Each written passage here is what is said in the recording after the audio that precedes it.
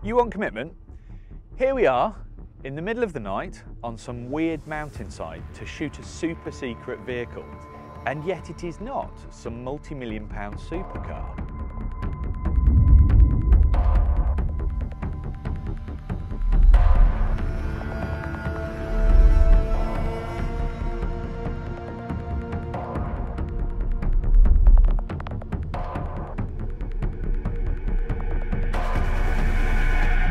Actually, it's a van. Now, I'm a huge van fan, but generally not a massive camping enthusiast, because that's why they invented cheap hotels. But if there's one vehicle that's likely to change my mind, then it's this, the VW camper concept.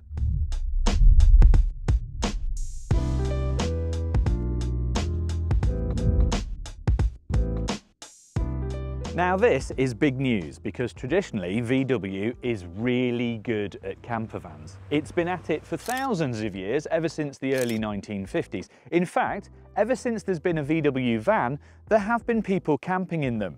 It's like a very friendly cult. It wasn't until 2003 that we got the California branding, and there's currently VW Caddy and Crafter versions for the little and big ones, with the middle version being based on the Transporter/Caravelle. But that's about to change.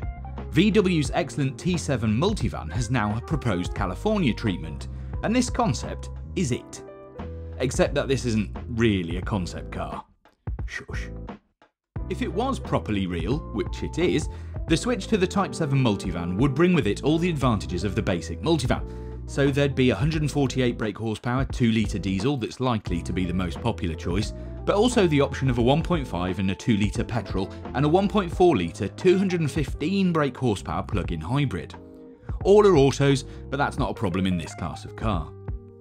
And the PHEV is interesting, mainly because once you've hooked up at a campsite, you can top off the big battery for a bit of extra mileage, as well as running the van's electric, so that will be nice. It's also not something we've seen in camper world before. And the rest would give you all the usual bits from the Multivan. So better driving performance, better advanced driver assistance systems, more comfort on the move, and apparently a lot more flexibility. Personally, I think this looks quite neat, quite compact and slick. In fact, I think this is probably the sweet spot for this kind of thing, because the Crafter is absolutely massive, and then the Caddy is for people who like to tuck into small spaces. This is kind of the Goldilocks option. It's just right. The thing is, VW has always been famous for being good at interior design, but because this concept is based on the T7 Multivan, there have been changes. So let's go and take a look.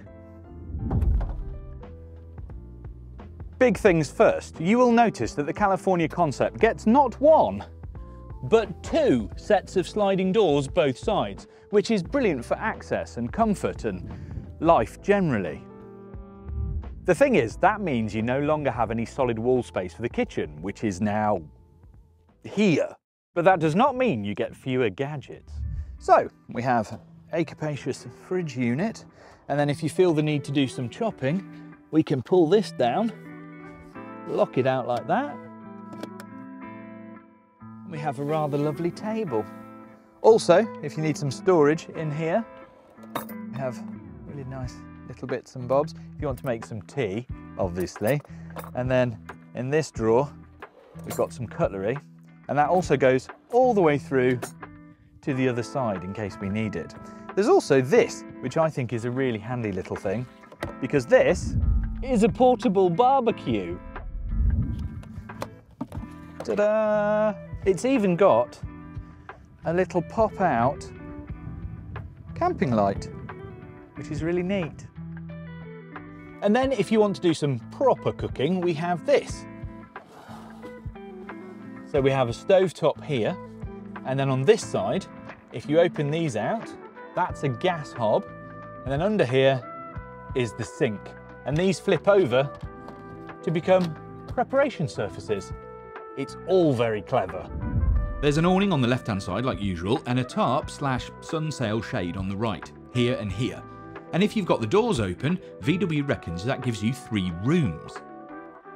So the left is the kitchen and the dining room, the middle is the bedroom, and the right-hand side is the lounge and living area. Camping table, check, it's still there. Camp chairs. They're in the usual spot, but they are much nicer and with a higher backrest. But one extra little neat feature that I like is this. This is the water tank for the system, and then if you pull this, you have a shower, which even comes up here and locks on there so you can have a slightly squatty kind of shower. Brilliant. And if you fancy playing with the seats, they're all on tracks, so you can play with multiple configurations. And the front seats still swivel, and now they have height adjustment. Cool. It converts to a bed like this.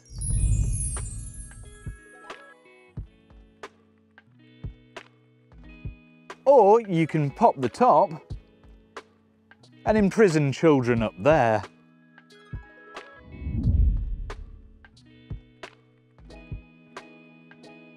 One of the gadgets that I like a lot is this new kind of home control iPad that's mounted here in the C-pillar. Now basically this can control anything in the California concept, from the roof to the lighting concepts to I don't know, light settings, the cool box, night mode, tilting the roof. But also it pops out, you can disconnect it or you can tilt it, move it about so you can watch your favourite Top Gear episode in the comfort of your own bed. You can also operate all of these functions from the multimedia system in the front of the car or an app on your smartphone, but I like this, it kind of makes sense.